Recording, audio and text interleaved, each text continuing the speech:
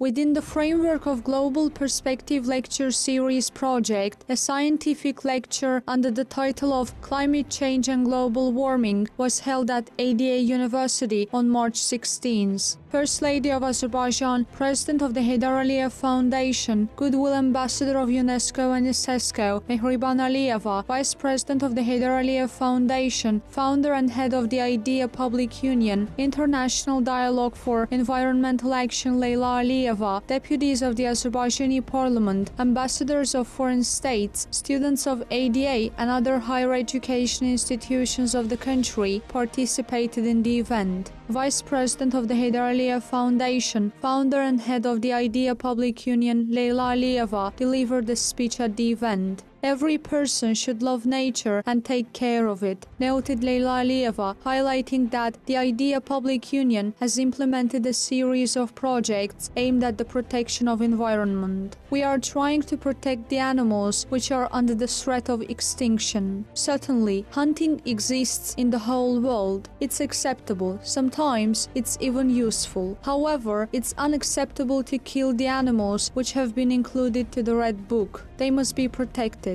Therefore, we conduct propaganda work and explain, said Leyla Aliyeva, expressing confidence that every person can make a contribution to the preservation of environment. The head of IDEA underscored that the public union is open to all projects. Rena Gaeva, CBC.